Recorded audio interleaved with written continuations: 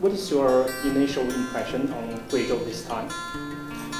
Well, this is not my first time staying in friendly and wonderful People's Republic of China, but for the first time staying in your beautiful province.